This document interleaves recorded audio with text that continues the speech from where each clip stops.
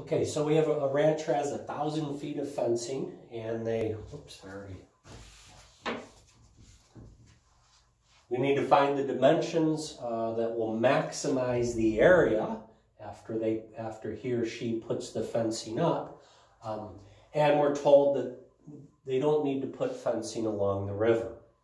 So, what are the dimensions? Well, we don't know what these distances are. Let's just say the length or width, whatever you want to call that side, is X.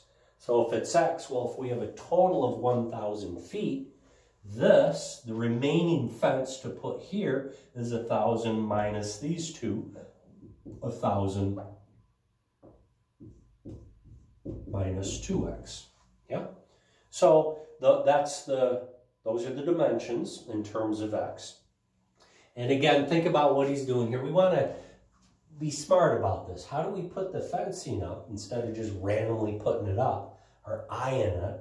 How do we put this up so that we have the most amount of area in here for the animals to graze on?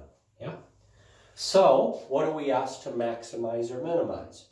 We want to maximize the area, so it's the area that we needed to take the derivative of. We need a formula for and then the derivative. Well, the area is length times width, so we have x times 1,000 minus 2x. This is an equation in one variable, so we can just take the derivative and solve. So, distributing, we get 1,000x minus 2x squared. The derivative of the area is 1,000 minus 4x. Set that to 0. When I add 4x to both sides, we get 4x is 1,000. Divide by 4 and we get 250. So what are the actual dimensions that will maximize the area in here?